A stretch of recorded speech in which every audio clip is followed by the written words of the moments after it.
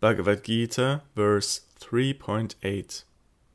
Perform your prescribed duties, such as the chanting of the Gayatri mantra, because action is better than inaction.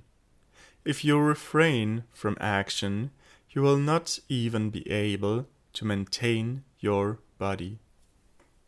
Sarartha-varshini.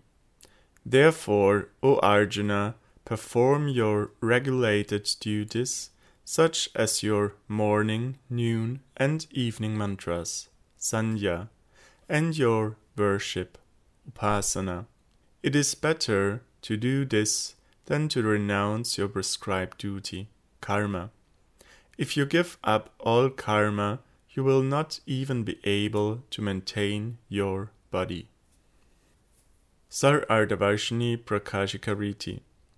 The above statement is verified in Chandogya Upanishad 7.26.2. Ahara shuddhau sattva suddhihi, sattva shuddhau dhruva smritihi, smriti labhe sarva grantinam vipramo kshaha. It is by the purity of food that one's mind becomes purified. When the mind is purified, one attains a stable memory.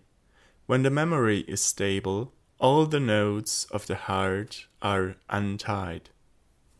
Furthermore, it is stated in the Gita 3.13, Bunjati te tva akam papa ye pajanti atma karanat.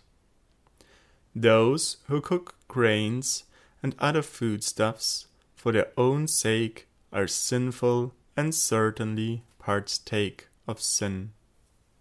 It is understood from this and other statements that for the perfection of one's practice, sadhana, it is necessary to maintain and protect the body, and for this it is imperative to follow the scriptural injunctions for the performance of one's prescribed duties. However, those who impetuously give up all action by taking sannyas do not receive the light of knowledge in their impure hearts.